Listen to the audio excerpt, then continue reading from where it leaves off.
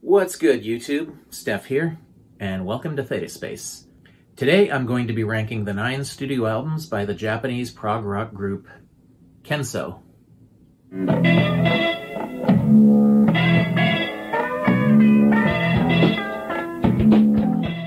So, I don't have a whole lot of information about Kenso. Back in 2000-2001, I started getting into anime, and as a result, I dove headfirst into Japanese language, culture, and music because that's what I tend to do when I get a new interest. I go completely overboard. It's probably related to my spectrum disorder. Anyway, since I'd already been a progressive rock fan since the mid-'80s, I started into wondering whether there were any Japanese prog bands. I ended up finding a few, including Ars Nova, which is a keyboard bass drums trio, as well as Gerard, Happy Family, Bellafon, and Bikyo Ran, who actually started out playing covers of Wettin-era King Crimson numbers before they started writing their own material. But the best of them, for my money, was Kenso. Here's what little I do know about Kenso. They were formed in the 70s by guitarist multi-instrumentalist Yoshihisa Shimizu, and after a few years he broke the band up so that he could concentrate on finishing medical school. And clearly he succeeded because he's now Dr. Shimizu, or Shimizu Sensei as he'd be called in Japan, and he has a dental practice as his day job. He got the band back together and they released their first album in 1980, and as far as I can tell they're still active today, although their last album came out 8 years ago. They've released a total of 9, not including live albums or a collection of their 70s recordings, and those are the 9 albums I'm going to cover here. I plan on doing full reviews of all of these albums in future, so I'm going to try to not go too deep as I give them my ranking here. So number 9 at the bottom of my list is Aesoptron, released in 1999. Earlier Kenso music was more in the vein of symphonic prog rock or jazz fusion. A couple of reviewers on Prog Archives have likened them to Hatfield in the North and Brand X, 2 bands that I know pretty much nothing about. I've listened to some Brand X, the first couple of Brand X albums on YouTube in the past week. I like it a lot, and I kind of hear where that comparison comes from. I still got to check out Hatfield in the North. All I know about them is that they're a Canterbury scene band. All I know about Canterbury is basically Gong and Steve Hillage. That's all the Canterbury music that I'm familiar with. Anyway, Aesoptron, this album, drops a lot of the progginess and goes in more of a hard rock direction. For example, the opening track is a heavy guitar-driven rocker, as are Zayakara no Kikan and Gips, or GIPS. And the second to last track, Release Yourself. That's more than half of the album's runtime there. There are also a bunch of short tracks that only last a couple of minutes. I don't think too terribly highly of those. The only track on this one that I really think stands up with their back catalog is Negai Kaneru Kodomo wo Tsurete Yuko.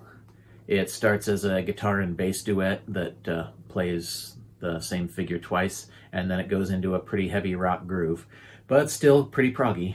What drags this album down the most is the production. It sounds kind of like it was recorded in a garage or basement.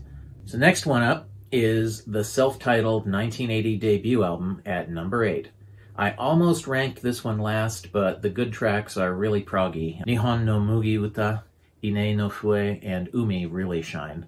The lowlights for me are Furioro Sareta Yaiba, which is the only one with vocals and shows that Kenso made the right decision to go instrumental, although it's otherwise a good proggy track.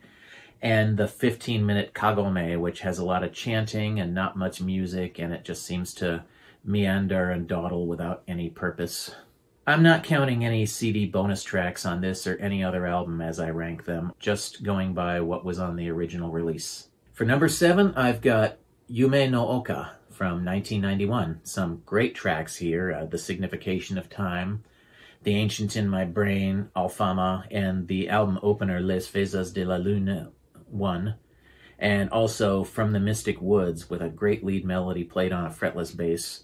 I knocked points off this record for the 2 OIA tracks, and plus Mediterranean and Aryan and the Fourth Reich just aren't as good as the rest. My number 6 is Utsuroi Yuku Mono from 2006. This is the second album after Esoptron, and like its predecessor, Fabulous Mirabilibus Bombicosi Scriptus, it continues to be proggy, jazzy, fusiony music while still maintaining the heaviness that they started getting into with Esoptron, but in my judgment, not as well as the album that came before it.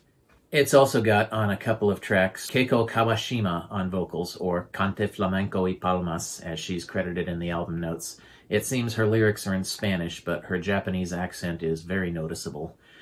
Still, there's lots of good music on this album. It rocks, but I gotta put it in the bottom half of the ranking because the earlier album did it better. The second album from 1982 is my number 5. It's a marked improvement over the debut. It's got Shining in the Sky, Brand X or IX. I think that's a reference to Brand X. Arrivederci Prog, and Anesthesia Part 2. Really great tracks, but the rest is just okay, so it sits right in the middle of the list at number 5. Moving into the upper division, number 4 is Uchinado Koi no Kaiki Seo, their most recent album released in 2016. I don't have a copy of this album. I first became aware of it a few months ago when checking Kenso's listing at Prog Archives, and I've been listening to it a couple of dozen times over the past month on YouTube.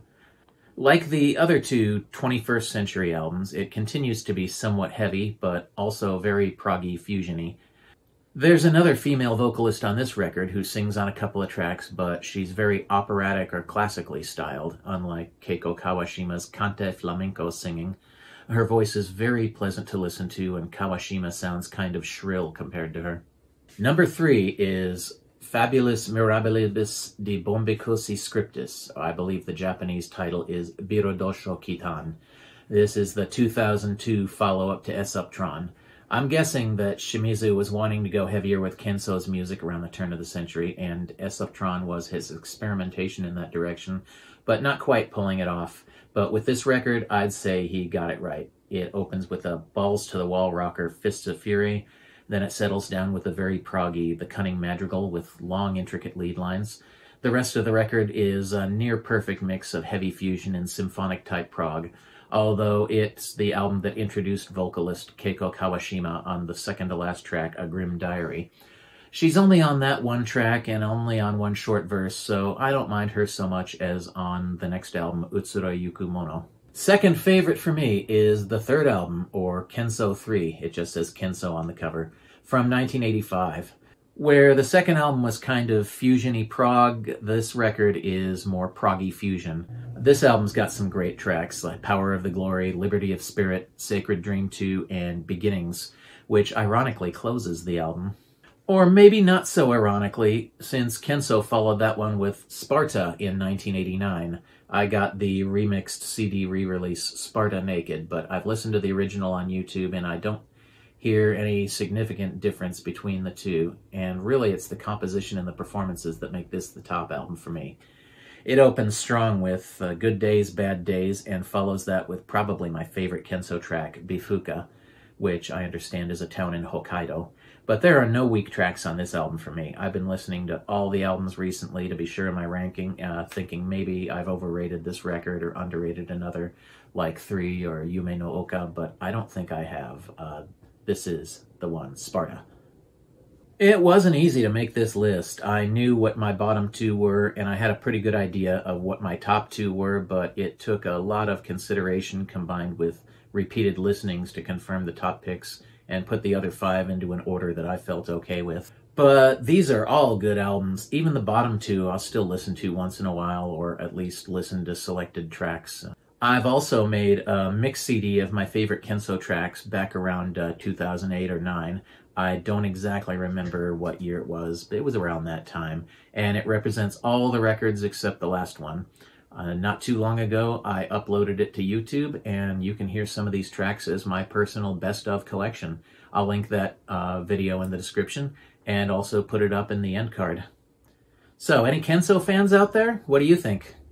How would you rank these albums? Do you agree or disagree with my order? Let me know in the comments. Thanks for watching, and please hit the subscribe button and notification bell. They don't cost anything. I'm hoping to put up more content soon, probably an album review, though I don't know which one yet. So keep watching this space if you're interested. Steph out. Peace.